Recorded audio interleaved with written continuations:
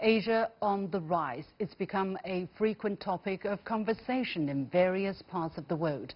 For starters, there is Asia's sheer size. The continent accounts for 1/3 of the world's total landmass and 2/3 of its total population. And as economic dynamism pivots eastward, the Asian market is now unleashing its potential. But what does that mean for the future of the world? Earlier, I was joined by a guest who argues that the future of the world is Asian. Parag Khanna is founder and managing partner of FutureMap, a data and scenario-based consultancy. He's also the author of 6 books, including his latest entitled The Future is Asian. In this book, Parag writes that while the world was Europeanized in the 19th century, then Americanized in the 20th century, it's now being Asianized in the 21st century. I started by asking him what exactly does he mean by Asianized? It's so interesting. There's 2 dimensions to it. The first is that Asia is Asianizing. And if Asia is Asianizing, that actually means most of the world already, because more than 50% of the world population, almost 5 billion people, live in Asia. And that is, in fact, the story of the past 30 years. In the past 30 years, since the collapse of the Soviet Union, Asian countries, all the way from Japan and China and Northeast Asia to Southeast Asia to India and even West Asia, like the Gulf countries, Arab countries, have been integrating over the past 30 years. And then there's the Asianization of the rest of the world. And you can see the growing influence of China, of India, Japan, in Europe, in North America, in South America, in Africa. So what I try to do is to explain 2 things: the internal integration and growing coherence of Asia, and the collective impact of Asia in the whole world. Asia will probably continue to be Asianized or continue to be Asia, but what makes you so sure that the rest of the world will be Asianized? I mean, Asian influences or presence are growing in Europe, let's say, more Chinese business people, but what kind of trend are we seeing further down the road? Well, actually, these are not just small anecdotes. These are very big numbers. China is the largest trading partner of more countries in the world than any other. And that includes every South American country on the other side of the planet, right? It's a huge trading partner of Europe. In the midst of the geopolitical tensions that we're facing right now between the United States and China, a lot of people forget that Europe trades much more with China than America does. And I've lived in Europe a lot over the last 30 years, and especially in Germany, and I see more and more Chinese and Indians. And you know that Europeans have a labor shortage. So they're importing lots of Chinese students and engineers and Indian software programmers.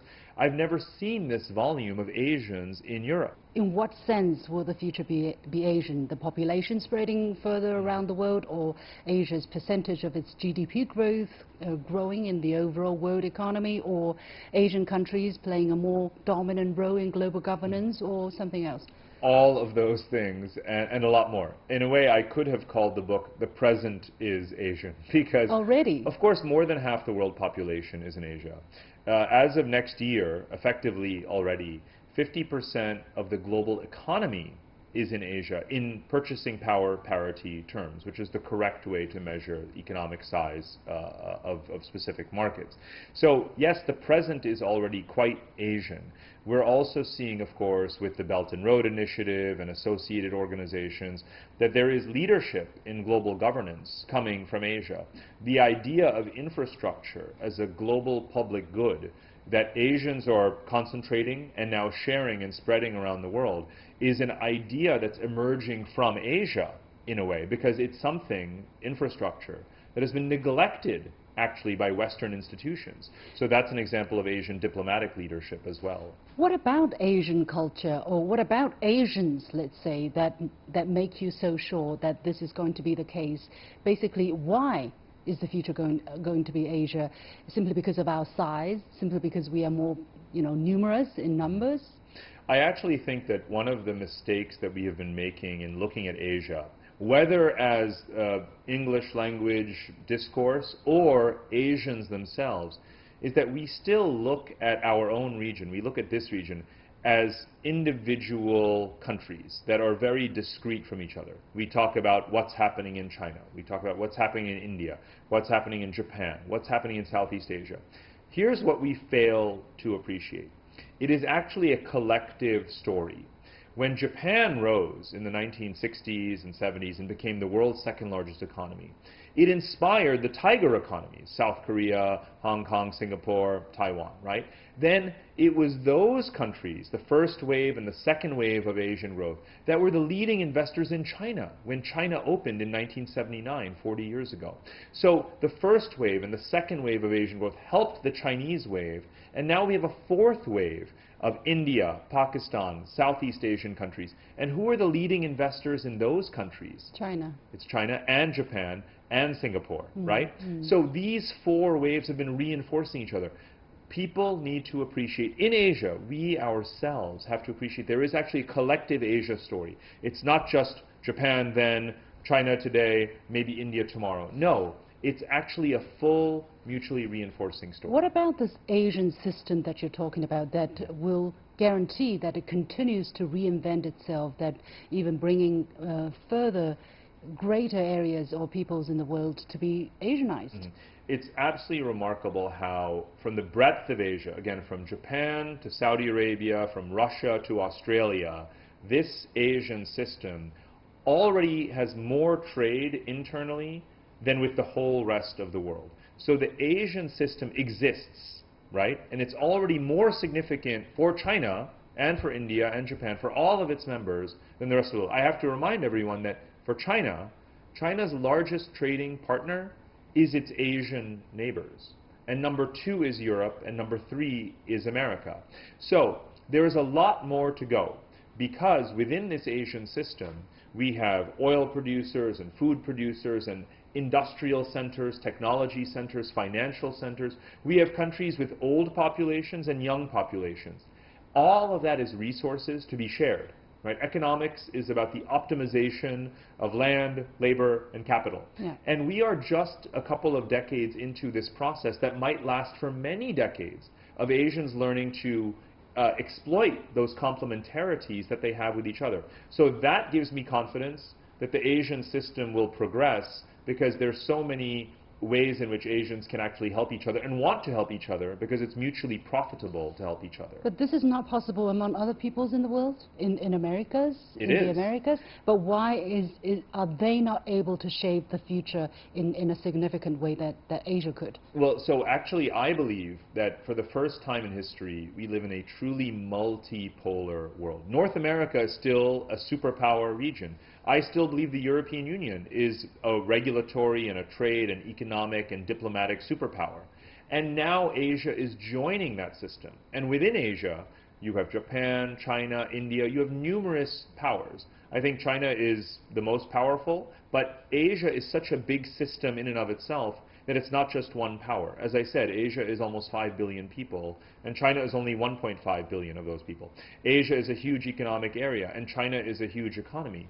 But China is only half of the total Asian economy. So there is a huge Asian story, but I do not ignore the West, in both parts of the West, North America and Europe. I really believe that it will be a multipolar world. However, what's new versus the 20th century is that you also have this rising Asian influence. It's not just a world shaped by European values or American values, but rather we have to appreciate a new set of Asian influences as well. It's a new layer that's being added. And that's the way history works. It's not that one empire disposes of the past. You actually absorb and modify and adapt the lessons of the past, but you also add your own new innovations as well. And I think that would be a good summary of what China and India and others are doing today. You're talking about values. What about the Asian values that have enabled this wave after wave of economic growth and basically emancipation of our brainpower? Right. I talk about 3 things in this book. There was a usage of this term Asian values in the 1990s, of course, but we don't use it in that way anymore. because that was before the Asian financial crisis, and that had a very negative impact on the confidence of Asia. But in the past 20 years, of course, Asians have recovered tremendously from that experience. So today in the 21st century, I talk about the 3 new Asian values.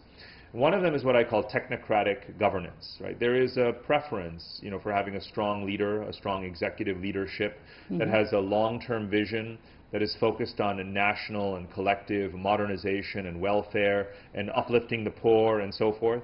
And then there's the second is mixed capitalism, right? All Asians accept, even if they're in capitalist societies and in open and liberal political economies, there's still a role for the state in the economy, in uplifting the poor, in supporting certain industries, in stimulating innovation. We all agree about that in Asia. And the third is what I call a social conservatism, which is to say that, Asian societies, no matter what their religion, no matter what the regime, no matter what the culture, we're actually quite cautious about social liberalization in a wide range of areas. And I use many examples in the book, from the death penalty to internet freedom and, caution about allowing unlimited sort of, free speech on the internet, because that can be damaging to social stability. And that's an example of being cautious. So this sort of social caution, technocratic governance, and mixed capitalism, to me, are the 3 new Asian values. And I see them in different ways, of course. It looks differently in Australia than in Kazakhstan, or in Iran versus China, of course, or in India versus Japan. But I see these elements present in most Asian societies. Do you think these values are being heeded or even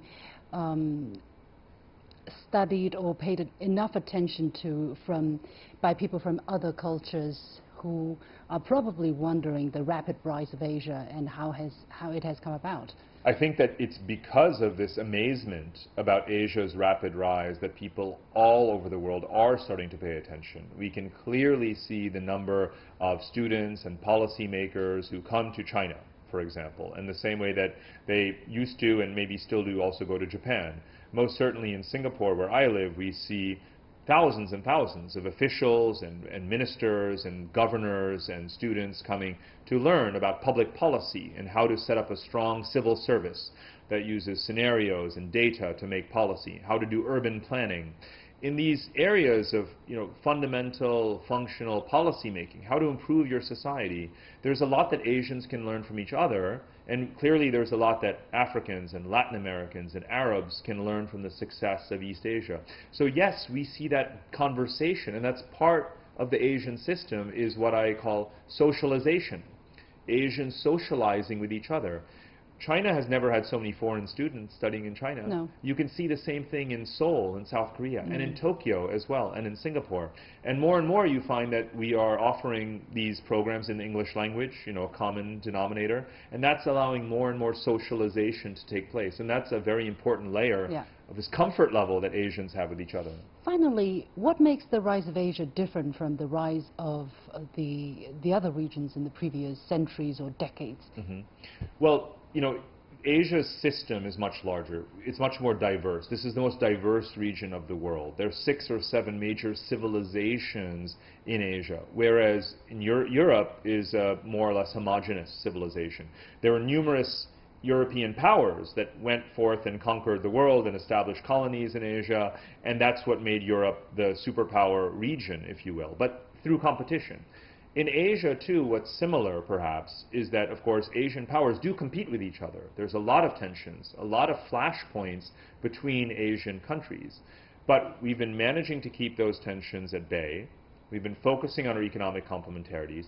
And all Asian countries are expanding outward to project their influence, sometimes in competition, sometimes in collaboration with each other. So there are similarities to the rise of Europe, for sure, but the differences are also, even more significant because of how diverse and how broad the geography is. And very importantly, when it comes to how we manage conflicts, remember that in European history, especially in the 20th century, a small local war became a big regional war. Right. And my hope is that in the Asian context, we can limit our conflicts and isolate them and keep them as small as possible so that it does not disrupt the evolution of this broader Asian system. fascinating conversation, and all the best for the future of this book. The Future is Asian. Thank you so much, Parag Khanna. Thank you.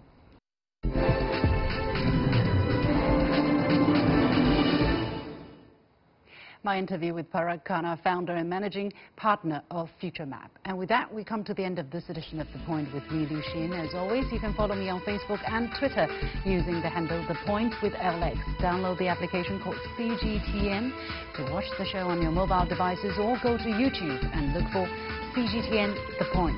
Thanks for watching. You've got The Point.